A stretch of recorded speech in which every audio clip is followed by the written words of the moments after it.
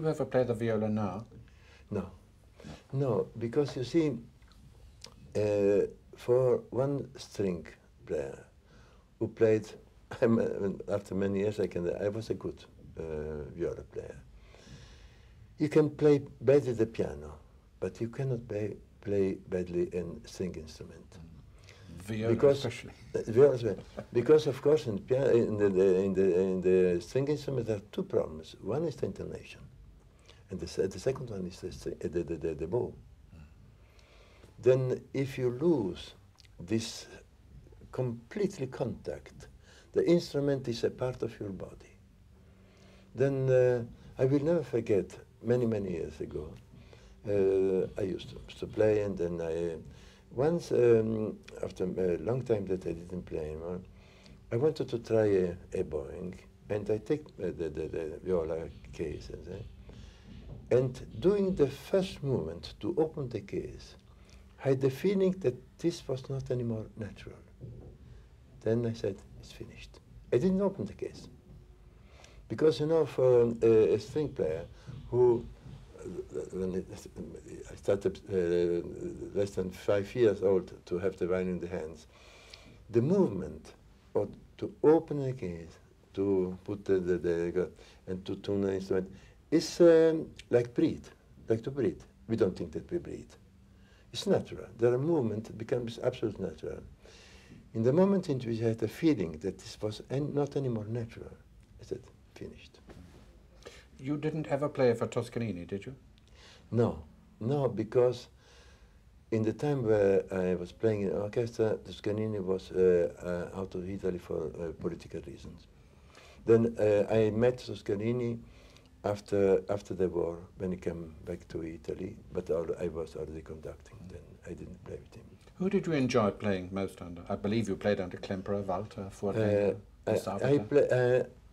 You know, Augusteo Orchestra in Rome was one of the goals for every great artist.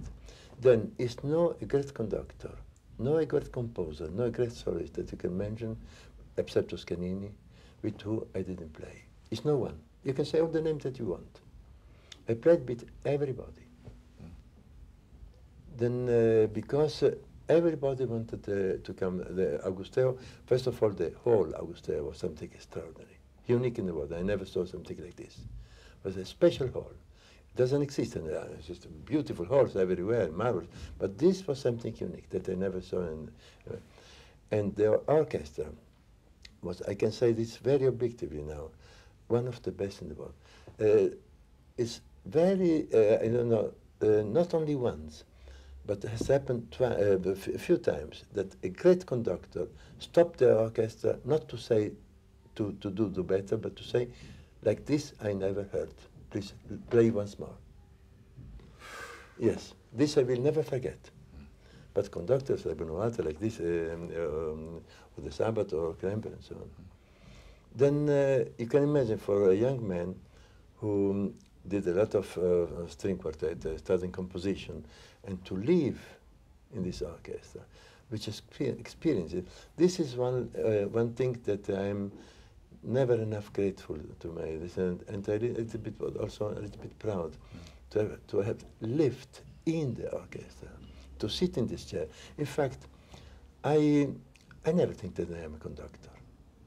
I never come out of the orchestra. I'm always a musician of the orchestra. When I go conductor, I always think I go to make music with other musicians. But it is, Beecham used to call conducting, said that it was a very mysterious craft. When you think of people you played under, De Sabata, Furtwängler, Klemperer, Walter, their approach, say, to one bar of music, the opening of Beethoven 5, is so different. Exact. And the way they get what they want. This is no answer. Again, a mystery. This is no answer, no. Because, just to give you an example, we had in Italy two great conductors, many great conductors, I mean, but to give you an example now. The Sabata, who was really a great conductor, but he had, the movement of Sabata was almost a dance interpretation of the music. The movement of the hand, we had a great conductor, one of the greatest talent, and but very little known out of Italy because he was very lazy. and this was Antonio Guarnieri. He didn't move at all.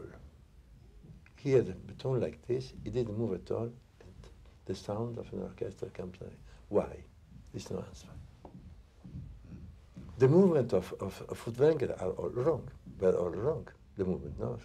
But Furtwängler. Then, but this is no answer for this. But it's a very strange thing, conducting. In a way, it's a very unnatural thing, isn't it? You have to be the authority, but you have to be also the man making music with the music. This is the point. Forget the word authority. But if you don't have it...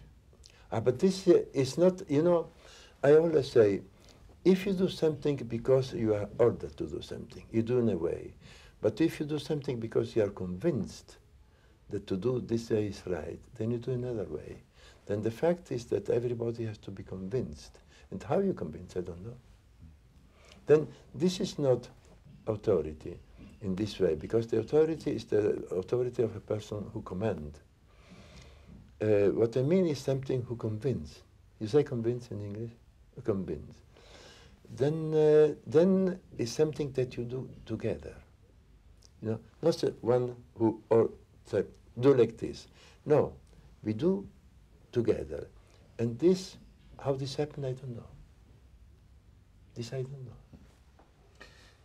I know that you're a person of very strong religious faith.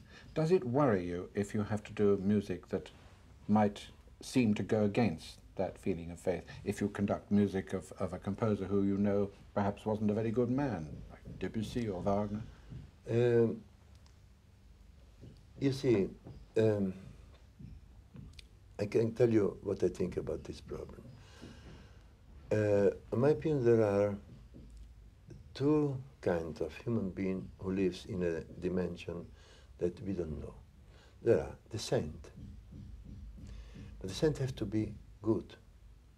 The genius. The genius can be very poor man. Then suddenly something happened, and they go in a dimension that we don't know.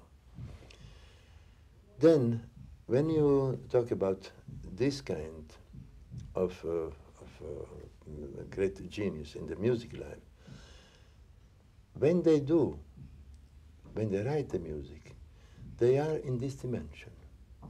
Then this dimension can be never against humanity, can be never bad, can be never against the conception of God, doesn't matter what it is. Something happened. Then in any case, you are in a spiritual dimension.